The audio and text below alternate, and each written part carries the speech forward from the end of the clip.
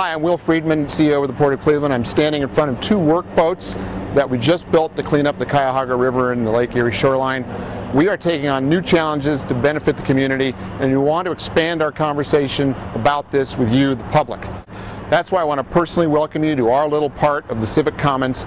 We're here on the Civic Commons because we believe it's important to dialogue with the community we serve.